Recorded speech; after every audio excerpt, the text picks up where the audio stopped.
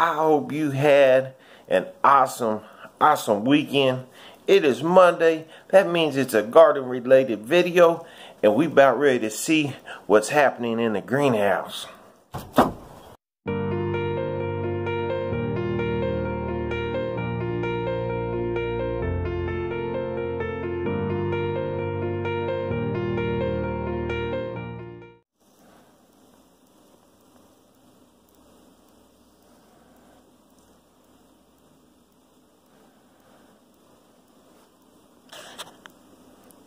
Yep.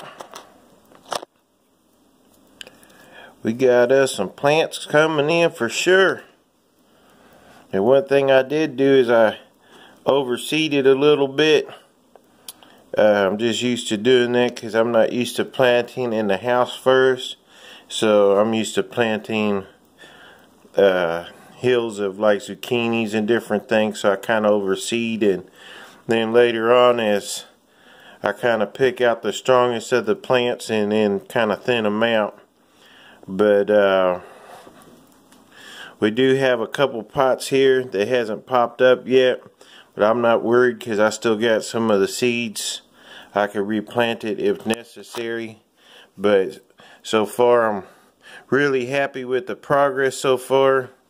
The peppers are just now starting to come on, but some of those, they do take a little while to germinate. So, but for us just getting started, I think it's doing really well. I'm gonna pop us down to this bottom shelf here. Okay, we got us a bunch more planted too.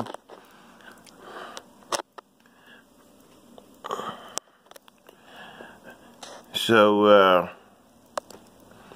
what we got going on here is we got us some more sweet banana peppers planted. We got 6 of those, so we're gonna have 10 sweet banana peppers all together. So we're gonna have all kinds of banana peppers this year.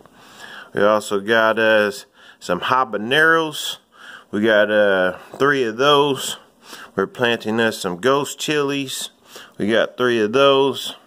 Then we got a Thai red chili, which is kind of like a cayenne pepper. Then we got us some Tabascos. And then we got us a couple more jalapenos. So we're going to have about 6 jalapeno plants all together. Once everything grows, we got another sweet delicious tomato plant back there. So we added 2 additional tomato plants to our bunch. And then we got 2 different kinds of rhubarbs we planted by seed. So we got 2 different types, 6 pots all together, but 2 different kites, so three of each.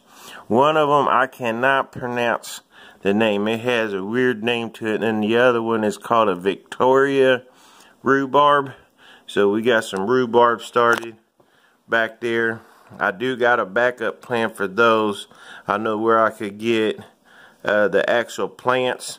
I don't know anybody that has any cuttings to be able to get the cuttings off of them. But I'm going to try for seed from the seed first. And then I do know where I could get the actual already plant. So they're just, where they're at, they're really expensive. So I'm going to try and do it a cheaper route, more budget friendly, and start them from seed in house. But we're gonna definitely keep an eye on these. A lot of these pepper plants, they do take at least 1 to 2 weeks to germinate, so they may be up for next week's video, they may not. But one thing I did do, I jumped the gun on, is my watermelon plants back there. But we're going to keep an eye on them, and we're going to do what we can with them anyways. But I do got more of the seeds, so if I have to replant those, I can. So, but I'm going to try and do with what I got so far. And hopefully I didn't start those too early. But definitely going to keep trying to plant, starting from seed in house, that's for sure. It never gets old watching your plants come out of the soil right there. I want to thank you so much, as always. Thank you so much for all your continued support to this channel and to each other's channels and to each other. This is always a beautiful community, and as always, I am privileged and honored to be a part of this. And I hope each and every one of you stays awesome, stay safe, find your start, and reach your goals. And I'll see you in the next video. Thank you so much for watching.